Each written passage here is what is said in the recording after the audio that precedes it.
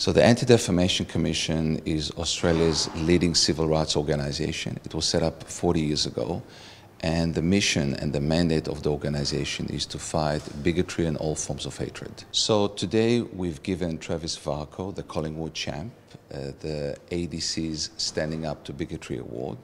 This is in honour and in recognition of the bold stance that he has taken in challenging and denouncing the racial vilification that he and his family were subjected to. In times of trouble, we turn to our role models to lead the way, and Travis has been nothing short of courageous in how outspoken he has been on the issue of racial vilification.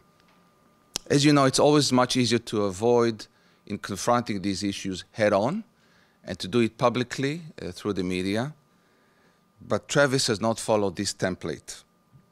By speaking truth to power, Travis Varcoe has sent the thundering message that discrimination and harassment are not the kind of values that represent us as a community. So in recognition that all that he has done, I am thrilled to present Travis Varcoe with the Anti-Defamation Commission Standing Up to Bigotry Award.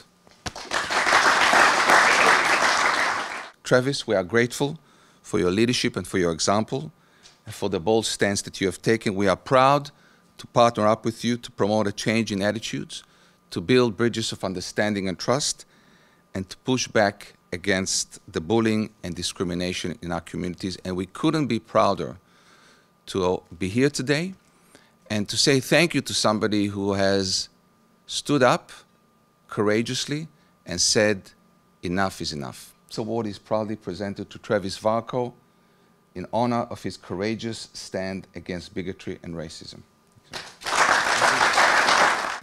Yeah, it's pretty humbling, actually. I think nothing I say now can add to that.